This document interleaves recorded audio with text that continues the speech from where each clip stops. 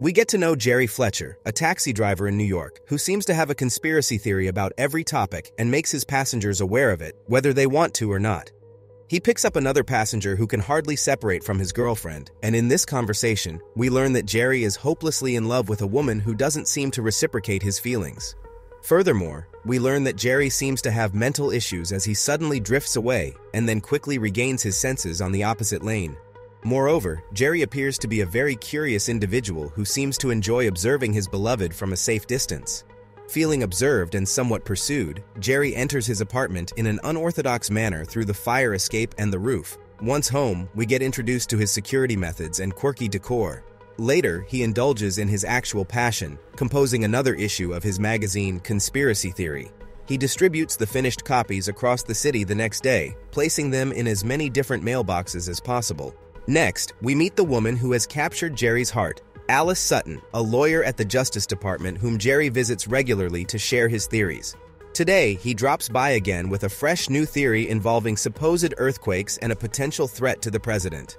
However, Alice dismisses his theory with little attention, and when Jerry asks her out on a date, she unsurprisingly declines. As Jerry attempts to verify one of his theories, he notices a government car at the same location, which immediately raises suspicions. Jerry feels his theory is confirmed and decides to follow the government vehicle. Arriving at its destination, he realizes that the CIA is located in the same building. Before Jerry knows it, he is unexpectedly kidnapped by a group of men and forced into a car. He is taken to a remote location and subjected to an interrogation by a mysterious man who wants to know who Jerry has been talking to and who else knows. However, Jerry's habit of sharing his thoughts with almost everyone leaves him unable to provide specific answers to the questions. Jerry manages to free himself from the situation and attempts to escape, using almost comical slapstick methods to do so.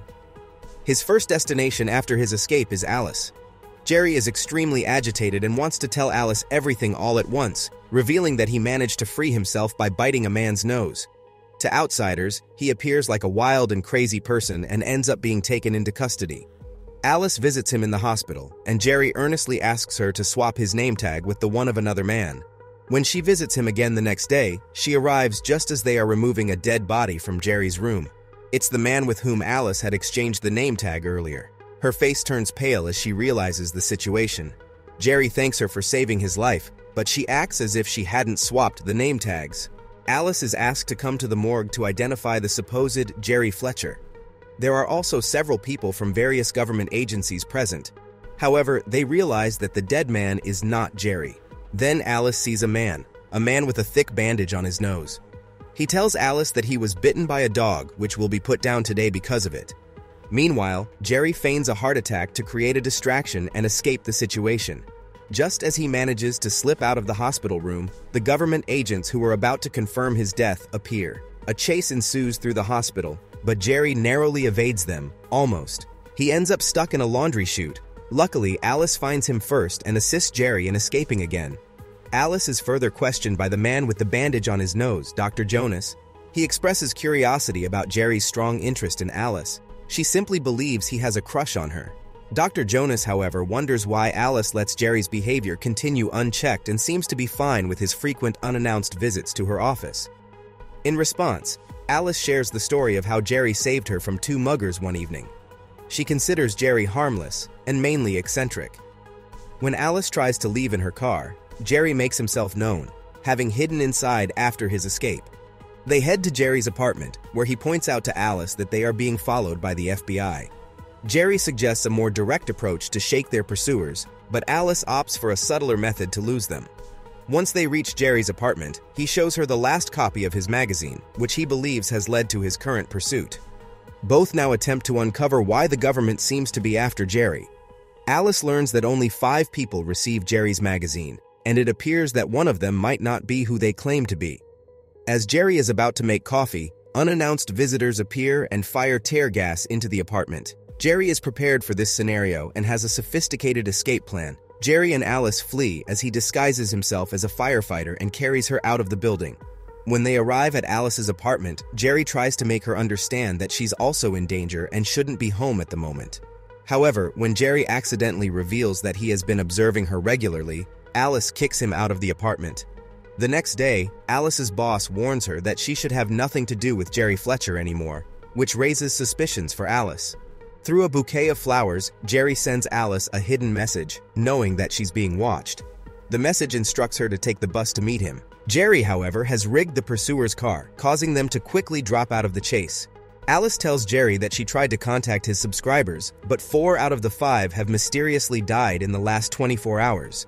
He then reveals to her the masterminds behind all this. Essentially, it's a power struggle between 2 rival organizations, and they've become entangled in the middle. Shortly after, Jerry confesses his love for Alice at the subway station, but she doesn't reciprocate his feelings, leaving him hurt as he takes the next train. Upon learning that the 5th subscriber has set up a forwarding address to the Manhattan Criminal Courts building, she makes her way there. To her surprise, she encounters Dr. Jonas at the office. He reveals to her that he conducted highly classified and illegal experiments on behalf of the CIA involving mind control, aiming to turn individuals into unaware killers. The program was eventually terminated, but the techniques they developed were continued by others. He is now seeking out those responsible for continuing the program. He also informs her that Jerry was one of his subjects and is dangerous. He claims that Jerry is even responsible for her father's death. After this revelation, Alice decides to collaborate with Dr. Jonas, aiming to help him get to Jerry. He contacts Alice using a pizza box, which gets then wired, and because of that, the two are followed by Jonas's men. When Jerry senses they are being followed, he abruptly stops the car on the bridge and switches vehicles with Alice. They manage to escape their pursuers and head to Connecticut, as Jerry has something to show Alice there. Alice turns on her cell phone, which allows them to get tracked again. Now Alice realizes that they are on their way to her father's farm. Arriving at the farm, Alice confronts Jerry, and he tells her that he was programmed to kill her father, but couldn't do it when he saw Alice on the way. He reveals that he even became friends with her father, and he helped Jerry regain his memories.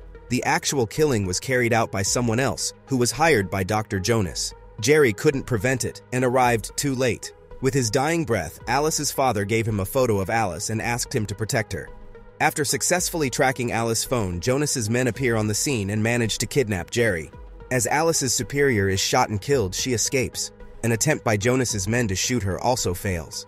Alice, along with the FBI, visits the location where she encountered Jonas before, only to find it empty and devoid of any evidence. During this, she confronts Agent Lowry about his motives in this game, as he also seems unusually interested in Jerry Fletcher.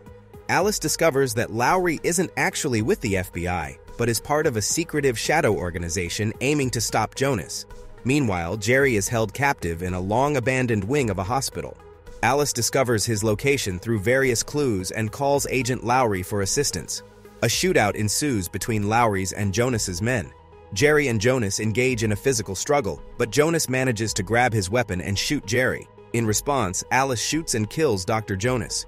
With Jerry gravely injured, he confesses his love to Alice once more, and she reciprocates this time. Jerry is then taken away in a rescue helicopter, but seemingly succumbs to his injuries. Alice later visits his grave and places a badge he had given her on it. She decides to take up horseback riding again, which doesn't go unnoticed by Jerry, who is revealed to have faked his death to protect both of them. In exchange for this protection, Lowry demands all the information Jerry has about Jonas. When Alice finds the badge on the saddle blanket of her riding horse shortly afterward, she too realizes that Jerry is still alive. That was Conspiracy Theory, a star-studded conspiracy thriller from 1997. I hope you enjoyed this recap, and I look forward to our next encounter. Until then, take care and see you soon on this channel.